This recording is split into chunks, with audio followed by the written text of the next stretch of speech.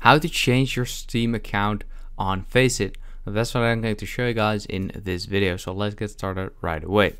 Now, if you click on these three dots, then go to integration settings right here, you can see that I currently don't really have a Steam account connected, but if you have, you should see that you cannot really change it or remove it.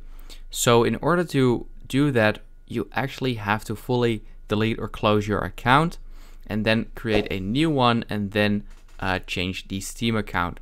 So that's quite unfortunate that you cannot really just change it. But yeah, if you want to go further with this, then in order to delete it, you want to go to, you simply want to search for Faceit delete account.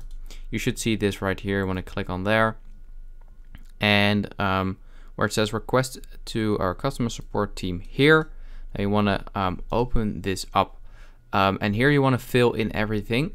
Here on the last page, they will explain to you what you need to fill in on every part. So just read this carefully.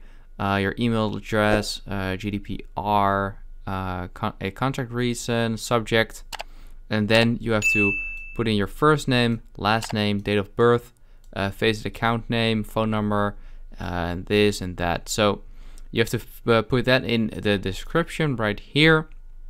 And once you've done that, you want to submit it, and yeah, then they'll delete your account, and from that point on you have to create a new one and connect a new Steam account.